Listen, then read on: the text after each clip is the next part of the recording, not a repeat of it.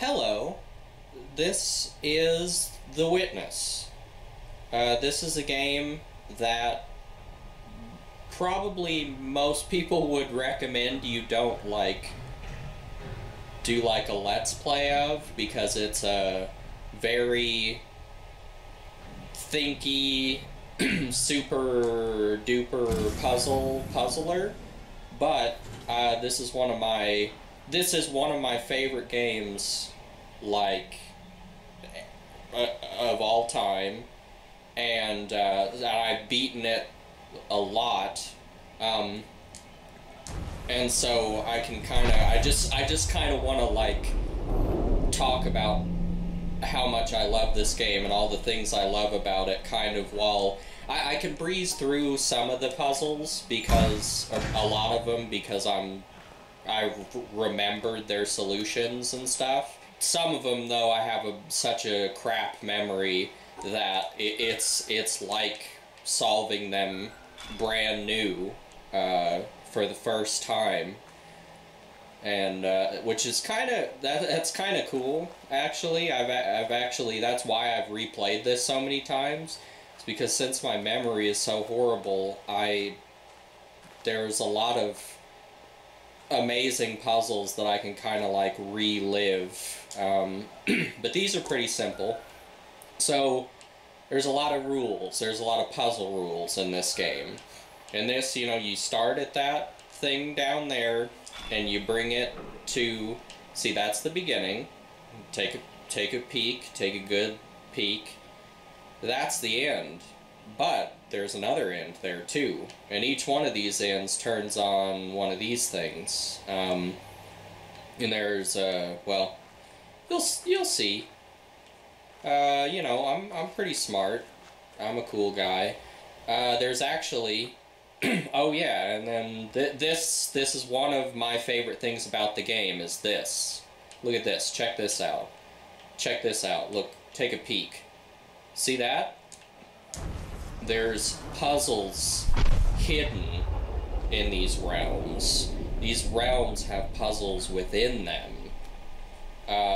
Like this right here also. Let me see, I struggle a little bit with this one. There are some that, I know the rules of, all of the puzzles. I remember them, but see how these one blocks have arrows pointing upward on them? Or, well, I guess the direction they're pointing doesn't matter, but they have one triangle on them, which means you can only make contact on one edge, on one side of them with your line here. See, right there, that's a failure. I'm touching that one 3 different ways. So you have to get through, you have to get to the exit on this one with, see why I'm saying most people probably would, they'd say, don't play these for the internet or for YouTube or anything, because yeah, you might, it's not exactly like a whoa, I just got a jump scare by a by a scary ghost right there. It's not really that kind of a experience. Let's see, I might, hold on, what side has not, yeah, so we just need to touch that one side, and, wait, let's go up. Can we even go up one higher? Hold on. Yeah, no, it's, I'm figuring it out.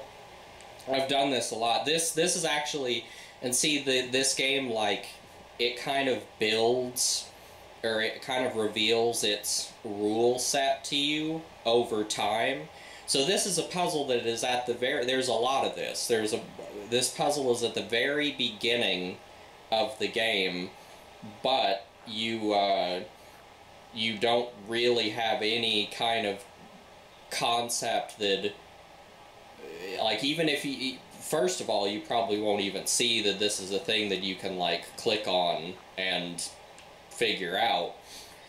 But it's also, you figure out very piece by piece what these how these triangles work and what their puzzle mechanic is. Let's see, what do I... Can I... Hold on. I'm good. I'm good. Just let me think, for crying out loud. For just a second, please. Oh, that's really close. Hold on. So would it be something like this? Okay. Yes. And I think that's it. Yeah. There we go. Yeah, so this is all... Oh yeah, and speaking of things that you can do at the very beginning of the game, but you're not even really... Unless you've beaten the game, you wouldn't know. There is actually... do I want to show this? There's actually... You can beat the game right here by lining up the sun with this door. Why is it not going? Yeah, and where's my... Can't I do it? It's so bright. It's blinding. It's blinding my eyeballs. Well, anyway, I guess, yeah, you can go all the way down from there through that, and that's a little completion point right there. And then this opens and leads you, reveals like a secret ending that you can get from the very beginning of the game, which is let's talk about Jonathan Blow for just a second here. This is the guy that made this, and he doesn't what his last name is. As a matter of fact, oh yeah, and see, this is teaching you, so if you start from this left side, there's not actually a way to complete it. So it's teaching you that sometimes you want to start, if there's a different starting point available to you, you want to start from that. But this guy, this Jonathan Blow, he made Braid, which is also another fantastic game. It's like a side-scrolly puzzle 'em up, and right now he's like coming up with his own, he's making his own coding language, and I like this guy so much. I don't understand a freaking thing about coding, but I have watched hours of him talk about it, and it's just like, okay, that sounds, maybe you do want to put the 5 where the A was, and make sure that that thing is true and that other thing is set to false, and you know. So this right here has I actually have this. There's like a secret door that's open out there right now, but I guess if I for now you want to route this to the other exit, the other thing, because that opens the big old door out here. Oh yeah, and even this right here. So you could just, so when you first get here, you're like, oh, I should say, you should really play this game before you watch. I'm gonna put that in like the title and the description or something, because I'm kind of just going over, like, I'm just talking about everything. So when you first get here, you're like, oh, well that worked. Well, this works. Oh, okay, everything works. It doesn't matter. You do actually learn of a secret solution, which I don't... It turns out there's actually arrows, the arrow things from the pillar over there, hidden on this panel. I think it's... And so how that works is when there's an arrow, when there's one arrow, that means you can only touch it from one side. Then there's ones where there's two arrows, so see, you touch it from like two sides. And then there's ones where there's three, where you would want to touch it from three sides. And that there are arrows actually hidden on this panel. I don't remember in what order. If I've messed around with it, I could get it, but I forget what that...